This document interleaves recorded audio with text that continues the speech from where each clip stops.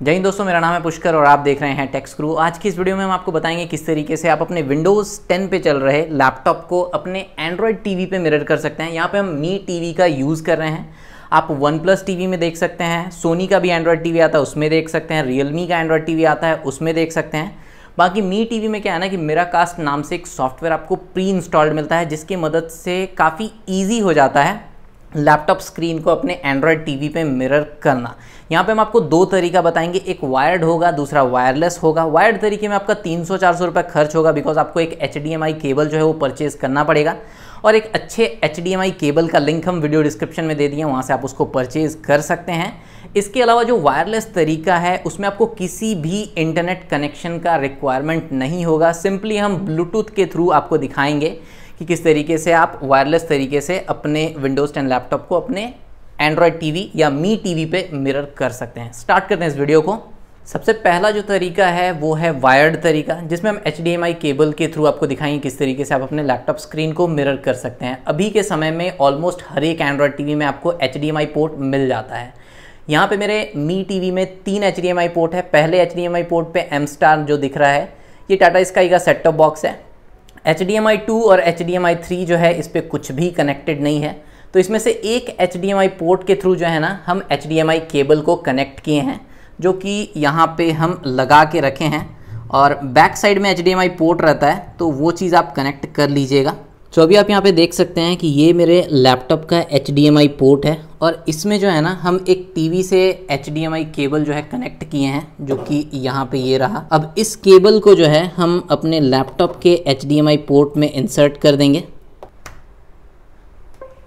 Insert करने के बाद आप देख सकते हैं कि यहाँ पे M स्टार जो पहले नंबर पे आ रहा था वो दूसरे नंबर पे आ रहा है। HDMI 2 जो है वो ग्लो करने लगा और पहले नंबर पे आ गया, मतलब कि HDMI 2 से मेरा लैपटॉप जो है वो कनेक्ट हो चुका है। अब आपको करना क्या है कि आपको अपने टीवी के रिमोट को ले लेना है और यहाँ से आपको HDMI 2 पे ले आना है और उसके बाद जो ओके बटन है उसको प्रेस कर देना है। अब यहाँ पे आप देख सकते हैं कि मेरा लैपटॉप का स्क्रीन जो है वो मेरे टीवी पे मिरर हो गया है और यहाँ पे जो क्वालिटी है वो बहुत ही अच्छा है। ये चीज़ हम आपको इसलिए दिखा रहे हैं क्योंकि अभी थोड़ी देर में हम वायरलेस तरीके से भी कनेक्ट करेंगे और उसके बाद आप क्लियरली नोटिस कर पाएंगे कि वायर्ड और वायरलेस में क्या डिफरेंस आपको देखने के लिए मिलता है। इसके अलावा अगर हम लेटेंसी का बात करते हैं तो एकदम भी लेटेंसी आपको देखने के लिए नहीं मिलेगा।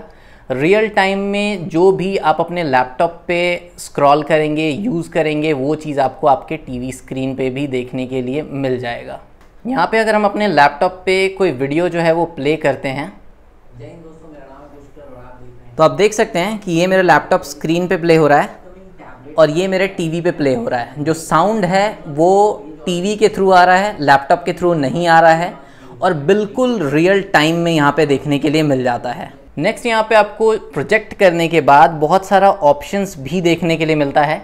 यहाँ पे हम आपको अपने लैपटॉप स्क्रीन पे दिखा रहे हैं। यहाँ पे आपको कॉर्नर में नोटिफिकेशन सेंटर का एक आइकन देखने के लिए मिलता है। आई होप कि आपको दिख रहा है और आपको आपके लैपटॉप पे भी ये आइकन देखने के लिए मिल जाएगा। इसके ऊपर आप जब टैप करते हैं तो आपका notification centre as well as control centre open हो जाता है। यहाँ पे आपको प्रोजेक्ट का एक ऑप्शन या स्विच देखने के लिए मिलेगा, इसके ऊपर आपको टैप करना है।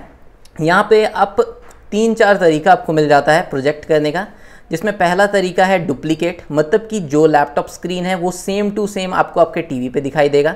दूसरा है एक्सटेंड का, तो अगर यहाँ पे आप एक्सटेंड पे टैप करते हैं तो आपका जो टीवी स्क्रीन है ना वो एक्सटेंडेड मोड में ओपन होता है। इसका मतलब कि लैपटॉप स्क्रीन के अलावा आपके पास टीवी का स्क्रीन एक ऑप्शन के तौर पे आपको मिल जाएगा। अब ये हम आपको प्रॉपरली यहाँ पे दिखाने का कोशिश करते हैं। तो फ्रेंड्स यहाँ पे आप देख सकते हैं कि हम अपने लैपटॉप स्क्रीन पे एक वीडियो जो है वो प्ले कर रहे हैं, बट ये फिलहाल मेरे टीवी पे प्ले नहीं हो रहा है। बट यहाँ पे मेरे पास ऑप्शन ये है कि जैसे इसको अगर हम मिनिमाइज़ करते हैं और इसको अगर हम ड्रैग करें तो इस साइड से आप देख सकते हैं कि ये अभी आधा जो है मेरे लैपटॉप पे प्ले हो रहा है, आधा मेरे टीवी पे प्ले हो रहा है। तो आप इसको कम्प्लीटली जो है ना अपने टीवी पे स्विच कर सकते हैं।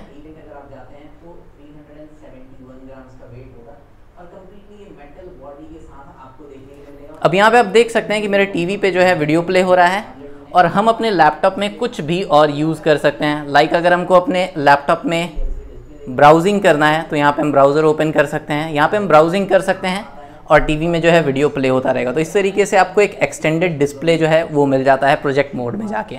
वापस से हम अपने लैपटॉप स्क्रीन में आ रहे हैं और यहाँ पे हम कंट्रोल सेंटर या जो भी नोटिफिकेशन सेंटर है वो ओपन करते हैं। यहाँ पे फिर से हम प्रोजेक्ट पे टैप करते हैं और यहाँ पे आपको नेक्स्ट ऑप्शन मिल जाता है एक्सटेंड के नीचे सेकंड स्क्रीन ऑनली। अगर आप इसके ऊपर टैप करते हैं तो आपको लैपटॉप का स्क्रीन जो है वो कम्प्लीटली ब्लैंक हो जाएगा, ऑफ हो जाएगा और यहाँ पे आपका जो टीवी का स्क्रीन है वो आपका प्राइमरी स्क्रीन हो जाएगा। मतलब आप अपने लैपटॉप को जो है वो साइड में रख सकते हैं और आप अपने टीवी पे कम्प्लीटली स्क्रीन मिररिंग जो है वो यूज़ कर सकते हैं। मतलब आप अपने टीवी को एज अ लैपटॉप यूज़ कर सकते हैं अब। तो ये कुछ ऑप्शंस जो है ना आपको वायर्ड मोड में देखने के लिए मिल जाता है और सेम टाइप का ऑप्शन आपको वायरलेस मोड में भी इसी तरीके से देखने के लिए मिलेगा। अब हम आपको दिखाते हैं कि आप बिना इंटरनेट के किस तरीके से वायरलेसली अपने लैपटॉप स्क्रीन को मिरर कर सकते हैं। तो सबसे पहले तो हमको यहाँ पे पीसी स्क्रीन ऑनली पे जाना होगा और उसके बाद अब हम अपने टीवी को जो है वायर्ड तरीके से पहले डिस्कनेक्ट कर देते हैं। उसके लिए आपको सिंपल जो है ना यहाँ पे जो HDMI केबल आप कनेक्ट करके रखें इसको निकाल देना है। नेक्स्ट यहाँ पे हम आपको दिखाते हैं किस तरीके से आप वायरलेसली अपने विंडोज़ 10 लैपटॉप को मिरर कर सकते हैं और यहाँ पे हम किसी भी इंटरनेट कनेक्शन का यूज़ नहीं करेंगे। तो ये मेरा लैपटॉप स्क्रीन है और यहाँ पे हम आपको सबसे पहले तो ये दिखा देते हैं कि हमारा जो लैपटॉप है वो फ़िलहाल इंटरनेट से कनेक्टेड नहीं है। नेक्स्ट यहाँ पे आपको करना क्या है कि आपको अपने लैपटॉप में जो विंडोज़ का आइकन रहता है कॉर्नर में इसके ऊपर टैप करना है। टैप करने के बाद यहाँ पे आपको सेटिंग्स में जाना है। सेटिंग्स में जाने के बाद यहाँ पे आपको डिवाइसेस में जाना है। डिवाइसेस में यहाँ पे आपको add Bluetooth and other devices पे टैप करना है। फिर वायरलेस डिस्प्ले और डॉक पे टैप करना है। अब यहाँ पे ये जो है ना सर्च कर रहा है। सेम टाइम में हम यहाँ पे टीवी पे आते हैं होम स्क्रीन में। यहाँ पे मी टीवी में आपको लास्ट में जो पूरा ऐप लिस्ट है इसके ऊपर जाना है और यहाँ पे ऐप लिस्ट में आपको नीचे जो है ना मिराकास्ट नाम का एक सॉफ्टवेयर जो है वो देखने के लिए मिल जाता है। ये वाला इसको आपको ओपन कर लेना है। कुछ इस तरीके का आपको देखने के लिए मिल जाएगा। यहाँ पे आपको दो ऑप्शन मिलता है। एक है पहला डेफिनेशन प्रायोरिटी, मतलब इसमें क्वालिटी जो है वो ज़्यादा इम्प्रूव्ड रहेगा और दूसरा है फ्लुएंसी प्रायोरिटी, मतलब कि लेटेंसी कम रहेगा, ज़्यादा स्मूथ एक्सपीरियंस आपको देखने के लिए मिलेगा। तो आप जो है ना दोनों में से कोई भी ऑप्शन जो है यहाँ पे सेलेक्ट कर सकते हैं। तो यहाँ पे हम सबसे पहले तो आपको डेफिनेशन प्रायोरिटी में ही दिखाते हैं और यहाँ पे ये जो है ना वेटिंग फॉर कनेक्शन शो कर रहा है और यहाँ पे आप देख सकते हैं लैपटॉप स्क्रीन में एंड्रॉयड मी टीवी जो है वो डिटेक्ट हो गया है। अब यहाँ पे आपको करना क्या है, अपने लैपटॉप स्क्रीन में एंड्रॉयड मी टीवी के ऊपर सिंपली क्लिक कर देना है और यहाँ पे कनेक्टिंग शो कर रहा है और अब आप देख सकते हैं कि थोड़ा सा टाइम लगेगा और यहाँ पे आप देख सकते हैं पुष्कर परासर कनेक्शन सक्सीडेड लिखा हुआ आ गया टीवी पे और ये जो है कनेक्ट हो गया। अब आप देख सकते हैं लैपटॉप का स्क्रीन मेरे टीवी पे मिरर हो चुका है वायरलेस तरीके से और यहाँ पे आप क्लियरली देख सकते हैं लैपटॉप स्क्रीन में कि कोई भी इंटरनेट कनेक्शन जो है वो नहीं है, मतलब कि इंटरनेट से कनेक्टेड नहीं है मेरा लैपटॉप। तो ये बिना इंटरनेट कनेक्शन के है और ब्लूटूथ के थ्रू है।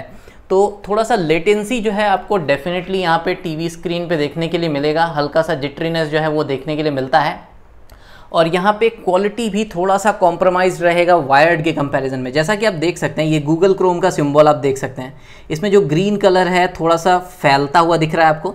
सेम यहाँ पे आप देख सकते हैं कि जो एज ब्राउजर का कलर है ये भी थोड़ा सा फैलता हुआ दिख रहा है, जो कि वायर्ड के कंडीशन में आपको बिल्कुल भी नहीं दिखेगा। शार्पनेस बहुत ही मस्त रहता है वायर्ड कंडीशन में और वायरलेस के कंडीशन में थोड़ा सा कलर्स जो है वो फैलता हुआ दिखता है।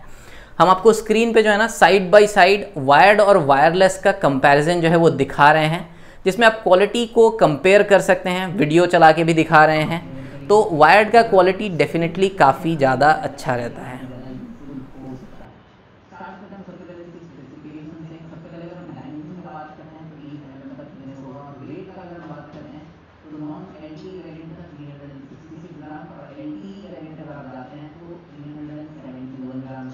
सो फ्रेंड्स, इस वीडियो में हम आपको दिखाए किस तरीके से आप जो है ना वायर्ड और वायरलेस तरीके से अपने विंडोज़ 10 पे चल रहे लैपटॉप को अपने मी टीवी पे, एंड्रॉयड टीवी पे मिरर कर सकते हैं। यहाँ पे वायर्ड और वायरलेस का कंपैरिजन भी हम आपको दिखाए और जो प्रोजेक्ट वाला स्क्रीन है, मतलब कि एक्सटेंडेड डिस्प्ले या फिर पीसी स्क्रीन या फिर ओनली सेकंड स्क्रीन, इस टाइप का जो ऑप्शंस है वो आप वायर्ड और वायरलेस मोड में सेम तरीके से यूज़ कर सकते हैं जैसा हम आपको वायर्ड मेथड में दिखाए थे। बाकी जो HDMI केबल है उसका लिंक हम वीडियो डिस्क्रिप्शन में दे दिए हैं।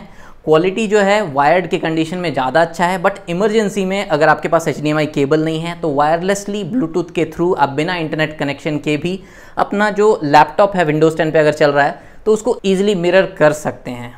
बाकी अगर आपको ये वीडियो अच्छा लगा हो तो वीडियो को लाइक कर दीजिएगा और चैनल को सब्सक्राइब कर दीजिएगा, बिकॉज वो बिल्कुल फ्री है। मिलते हैं नेक्स्ट वीडियो में, तब तक टेक्नोलॉजी का इस्तेमाल एक लिमिट में कीजिए और देखने के लिए आपका धन्यवाद। और अगर आप अभी तक नहीं गए हैं तो वीडियो को शेयर भी कर दीजिएगा। मिलते हैं नेक्स्ट वीडियो में, बाय बाय।